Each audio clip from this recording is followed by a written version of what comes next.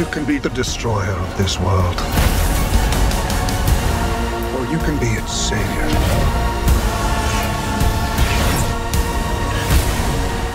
There's a lot of meetings that Black Adam fans are going to be seeing in the movie with the Justice Society of America as well. How does Black Adam feel about the Justice Society?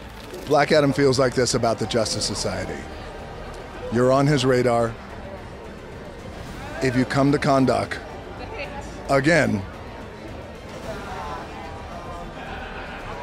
I will kill you all.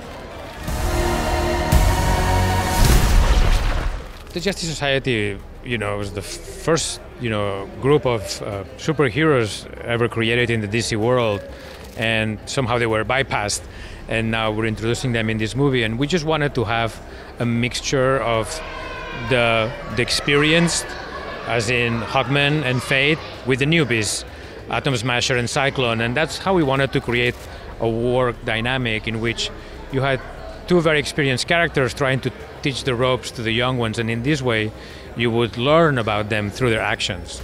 But for me it has been an honor to introduce those characters to the big screen, designing their costumes. I know they're so beloved by the comic fans that it's a privilege and an honor to be part of the history of these characters. You believe you are not worthy. What do you think that Cyclone brings to the table as part of the team that is fresh for a DC movie? I think she's like really quirky and like just really different. And I think her perspectives are, well, this is what's happening in the world and this is what we have the power to do. So does it mean that we utilize our powers in the way that we do, or are we able to like actually aid rather than cause like destruction? And so I think like that's the big premise around the whole movie too, is like who has the power to liberate who. And so I think those are like questions that she has, and also that she has with Atom Smasher as well. In the comics, Atom Smasher takes a liking to Black Adam because he encourages this sort of brutal sense of justice and vengeance in him. How does that relationship play in? Totally. Well, I think that's that's one of the dynamics between Cyclone's character Maxine and Atom Smasher's Albert. They bring two very different, fresh perspectives to the ethos that is Black Adam's morality, right? Which we know is a bit darker than usual, and you'll definitely play this in the film. On, dude. And we also see Atom Smasher go giant in the trailer.